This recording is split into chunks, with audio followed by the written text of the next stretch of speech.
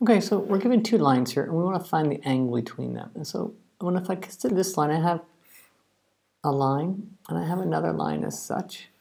And if I want the angle between them, well, if I consider this direction vector, the direction vector of this line, that'll be the angle between the two direction vectors is what I'm looking for. And so I can go straight to the direction vectors. And using the direction vectors, I can dot product them, because when I use the dot product or scalar product, cosine of theta, I can find the angle theta between the two. And so using this idea here, well, here is my A vector, and here is my B vector. So it's going to be -3, 5, 2, dot, -2, -1, -3 is going to equal to the square root of, well, -3 squared plus the 5 squared plus the 2 squared, and the square root of -2 squared, -1 squared, plus the -3 squared.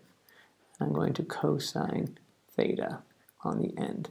And so doing this, I get -6 plus a -5, subtract the 6 more, is going to be the square root of 9 plus 25 plus 4, square root of 4 plus 1 plus 9, cosine theta. So cosine of theta will be, well, -12 will be -17 over the square root of 34 times the square root of 14.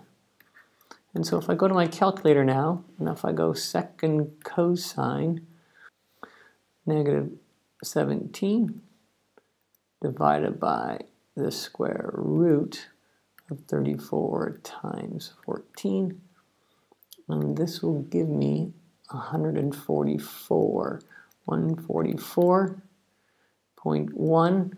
And if that's not the acute angle, that's going to be this angle here. So if I want the acute angle, I can just go subtract, or in this case, add the 180, because it's already a negative.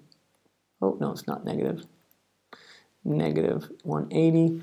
And so then the acute angle theta between the two is 38.8 degrees. Correct to 3 significant figures here. And so that's this angle here. Similarly now, well, not similarly, but now if I want to find the point of intersection of the two vectors, well, doing that, I'm going to pull my problem down here so I can see it a little bit better. And so pulling this down, I want to find the point of intersection. Well, if I'm going to find the point of intersection, that means the x value of this first line has to be the same as the x value of the second line. And so I can say that 1 minus the 3t is equal to -6 minus 2 lambda. So the x's are the same, which here, if I rearrange this, I get 2 lambda minus 3t is equal to a -7. Okay, and do the next line, I get -2 plus 5t is equal to 14 minus lambda. So again, I get a lambda plus 5t is equal to 16. And finally, my z value says -1 plus 2t is equal to the 8 minus 3 lambda. And I put this across, I know I get 3 lambda plus 2t is equal to 9. And so now I have 3 equations for unknowns. If I go over to my calculator, I'm going to go polysimultaneous, number 2, and I have actually 3 equations, 2 unknowns. Let's put them in as such.